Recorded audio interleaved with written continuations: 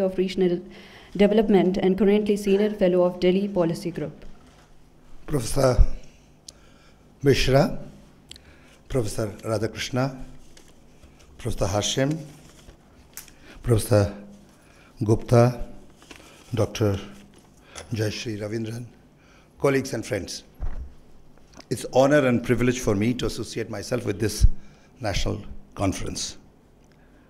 I think anyone who stands in between the inauguration of this national conference and the Tarlok Singh Memorial Lecture and takes more than the legitimate time would be causing loss of academic value added to this conference, because any reduction in the time of Professor Radhakrishna's presentation would be resented by one and all, including myself.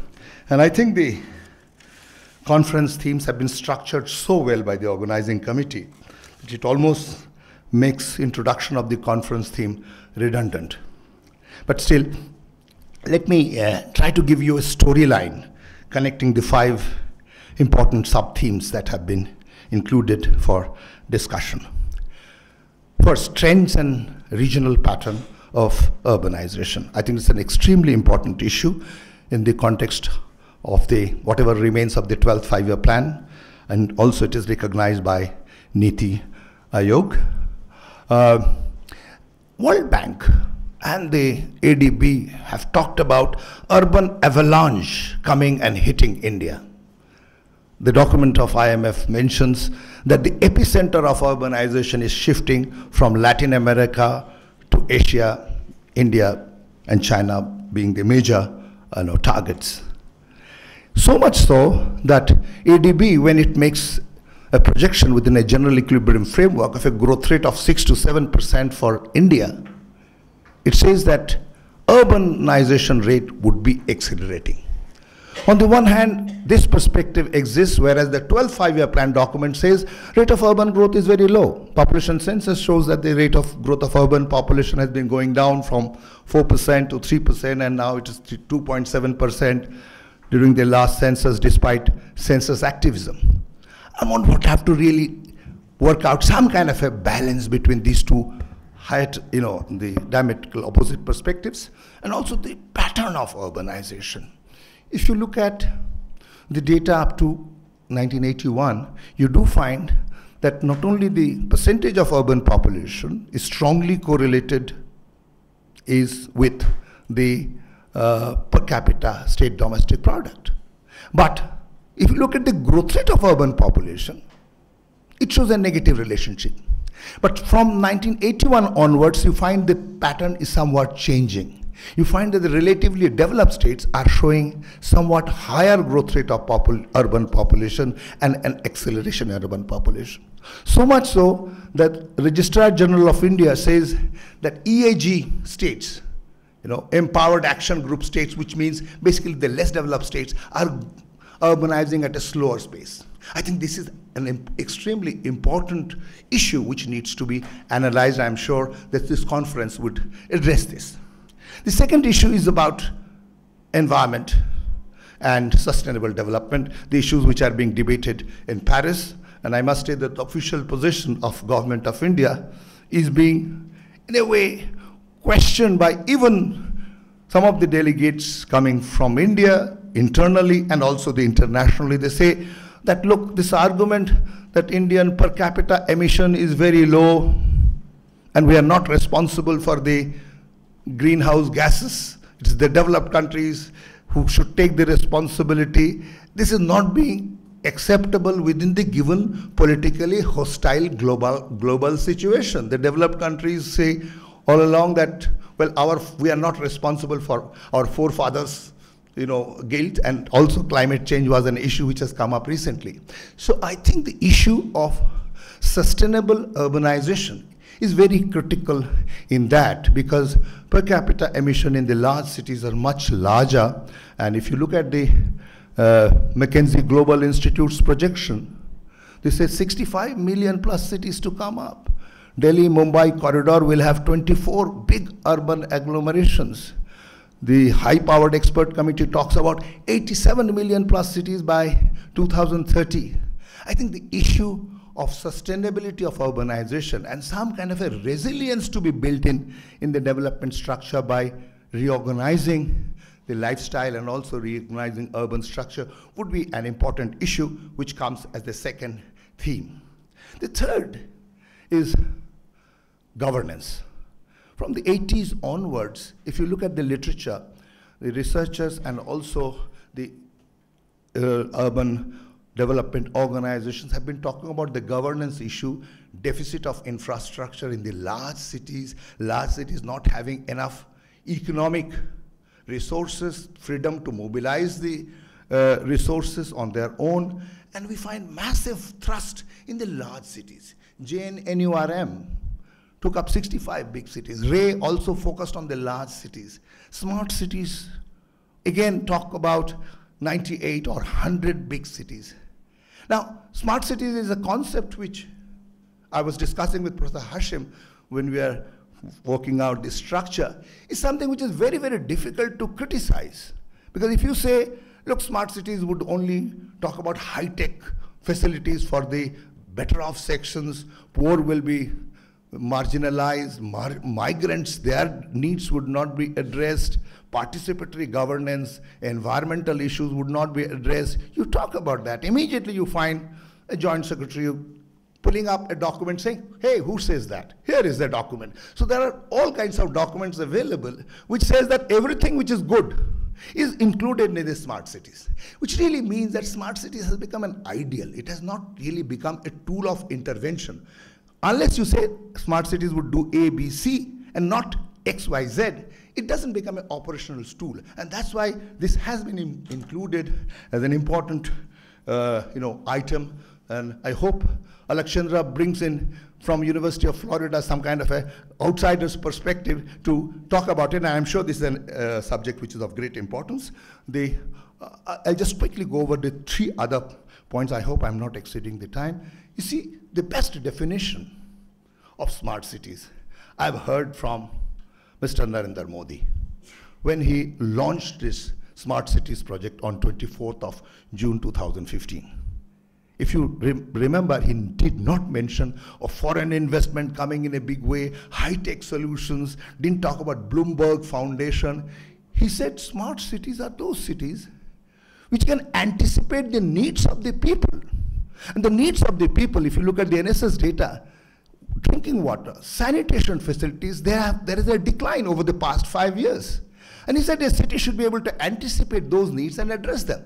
I mean, he certainly talked about really the needs of the poorer sections of the population.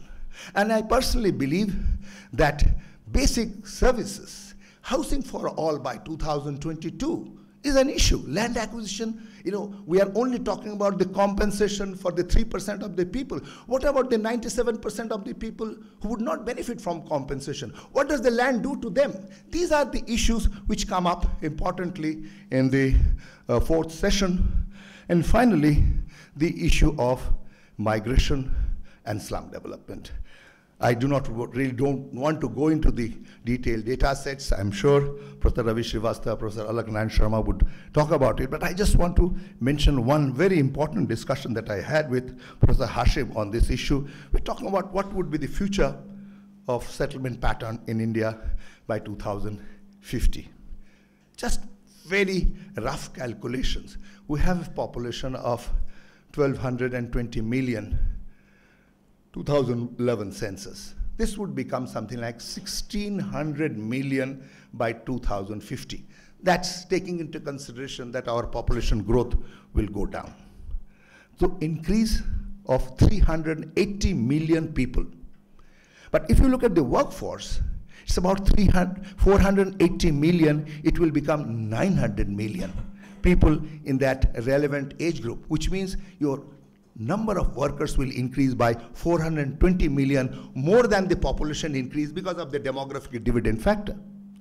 Are we prepared structurally to provide employment to that section of the population? Are we thinking of an urbanization pattern which can really absorb them? Your large cities are becoming exclusionary in any case because they are trying to attract global capital and trying to retain the upper class and the middle class. What kind of settlement structure do we need? Do we need people to migrate to the larger cities or to their degenerated peripheries? Do we need to create small and medium towns? To what extent it is possible to absorb the rural people through Urban Mission, Shama Prasad Rup Mukherjee mission, which is talking about cluster development? I think this is an extremely important issue. As far as the slums are concerned, I would like to tell you that UN Habitat has complimented India. Your slum population has gone down 24% to 18%. That's the 2011 census data. Pranab Sen committee had said 93 million will be the slum dwelling population by 2011. It has only become 65 million. Now, is this a big achievement? Is slums were providing the opportunity of inclusiveness? Are we improving the slum conditions to really reduce the hardships, or are we making our cities exclusionary? That's an issue of migration, settlement structure, and slums, which is taken up in the last session. I'm really very excited about these 5 sub-themes which have been put forward by the organizing committee, and I'm sure all of you will find the discussions to be very, very challenging, and it will contribute significantly to the ongoing policy debate. Thank you very much. Thank you very much, sir. May I now request Professor Surendra K. Gupta to introduce Professor R. Radhakrishnan. See, Professor Radhakrishnan doesn't need introduction to this audience, but even then let me finish the formalities. Professor Radhakrishnan, currently Chairman, Center for Economic and Social Studies, Hyderabad, began his teaching career in 1969-70 as lecturer in econometrics, Marathabad University, Aurangabad. Before this, he was Senior Research Fellow at Gokhale Institute of Politics and Economics, Pune. In his long distinguished career, Professor R. Radhakrishnan served in various prestigious institutions such as Sardar Patel Institute of Economic and Social Research, Ahmedabad, University of Hyderabad, Member Secretary IASSI, and also Vice Chancellor of Andhra University from 1998 to 2001. He worked as Director, Indira Gandhi Institute of Development Research, a deemed university established by the Reserve Bank of India. In 1986, he was awarded V.K. R.V. Rao Prize for significant contribution to the field of economics. He also received Telugu Atma Gaurav Puruskaram in 1988 from the government of Andhra Pradesh for his eminence in social science research. He has occupied many positions and remained members of various national and international organizations and worked as members in various committees. The professor, besides authors of many monographs and books, he has also published more than 60 articles in national and international journals. Today, he will be delivering 10th Tarlok Singh Memorial Lecture. The topic of today's lecture is, what do we learn about India from happiness and well-being indicators? And let me also tell you, the first 6 lectures of this memorial lecture series have already been published in a book form titled Rethinking Planning and Development, that was edited by Yogesh Atal and published in 2013. Now I request Professor Radhakrishnan to deliver the 10th Tarlok Singh Memorial Lecture. Professor Radhakrishnan. Professor Hashim, Professor R.K. Misra, Professor Amitabh Kundu, Dr. Jayasri Ravindran, Professor Yogesh Atal, and distinguished delegates. I am extremely grateful to the Chairman, Professor S.R. Hashim, and Member Secretary Sri S.K. Gupta of the Indian Association of Social Science Institutions for inviting me to deliver the 10th Tarlok Singh Memorial Lecture. I had the good fortune of being acquainted with Sri Tarlok Singh. He was a great visionary, socialist thinker, and a keen observer of social change in India. His contributions to planning in India soon after independence was remarkable. Above all, he was a humanist dedicated to the life to bring social change in India. I am very glad to have the opportunity of delivering the lecture dedicated to his memory. Of late, several international agencies are constructing composite indicators for assessing progress of a country as well as their inter-country comparisons. Gross National Happiness Index, Subjective Well-being Measure of World Happiness Report, and Social Progress Index are currently popular well-being indicators. My memorial lecture, provides a brief overview of the well-being indices, discusses the subjectivity involved in these measures, and provides ranking of selected countries on well-being indices. It assesses India's position among countries on well-being ranking. It comprehensively analyzes India's progress on well-being in the post-reform period by utilizing real per capita monthly consumer expenditure and Atkinson's welfare function. It particularly assesses whether the growth is pro-poor. The paper also provides the ranking of states on current levels of multiple deprivations, as well as the ranking on the reduction of multiple deprivations in the post-reform period. Among the indicators of well-being, real per capita income and real per capita expenditure, consumer expenditure, are most popular measures. Substantial scientific efforts have been made to develop national accounts framework and its data sources. However, there is a growing realization that the link between GDP and well-being is complex and a host of factors intervene between them.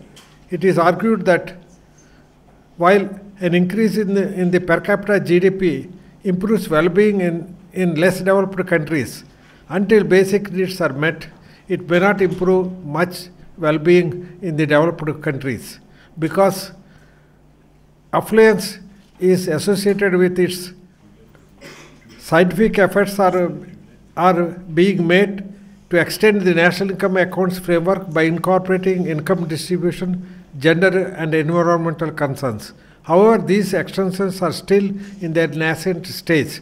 In the per capita consumer expenditure approach, the consumption basket of an individual is valued at base year prices, and real per capita expenditure is arrived by aggregating real expenditure on commodities of all individuals within a group.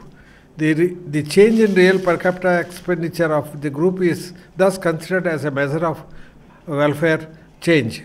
However, this procedure ignores distributional issues.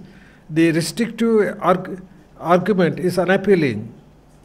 It has prompted the use of social welfare function, which is based on normative judgments in the measurement of well-being. Amartya Sen, distribution inclusive measure of real income, also overcomes these limitations. The measurement of poverty largely dealt with economic deprivation in the income and expenditure space.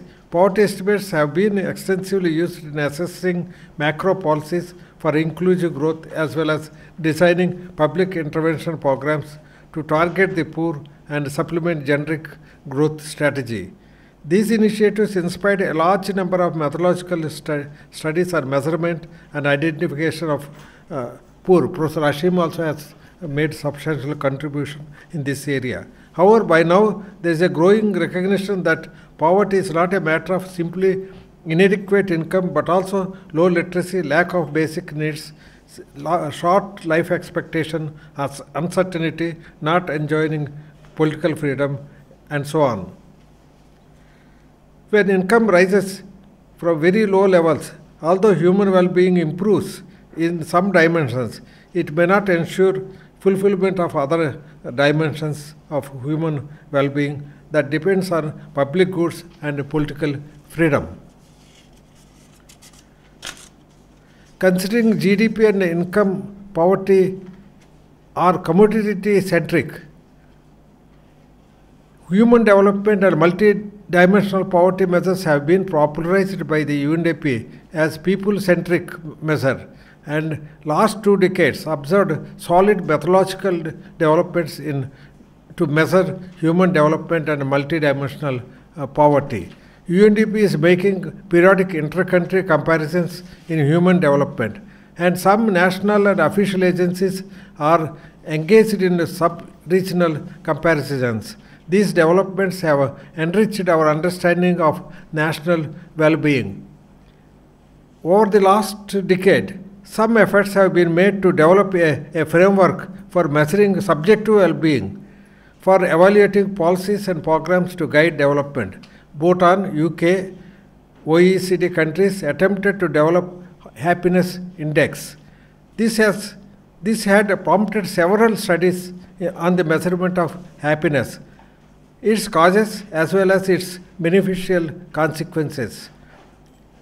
The Center for Bhutanese Studies publications how Bhutanese philosophy underpins the gross national happiness index. I may tell you that Bhutan is the country among the world which prompted studies on happiness index, and later on London School of Economics and some universities in Canada and Harvard have started work on happiness indices.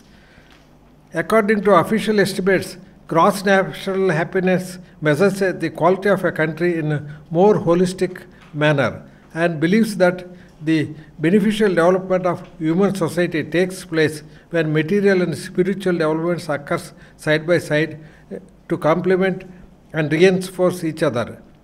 The true abiding happiness cannot exist when others suffer and comes only from serving others, living in harmony with nature and realizing our innate wisdom and brilliant nature of our minds. The gross national happiness index, evolved since mid-60s, has 9 dimensions: living standards, health, education, time use, cultural diversity and resilience, good governance, psychological well-being, community vitality, and ecological diversity. The well-being dimensions covered beyond those covered by Human Development Index. It is in some way an extension of the Human Development Index. In the construction of the index, 33 indicators representing the 9 domains are used. A total of 124 variables have been used.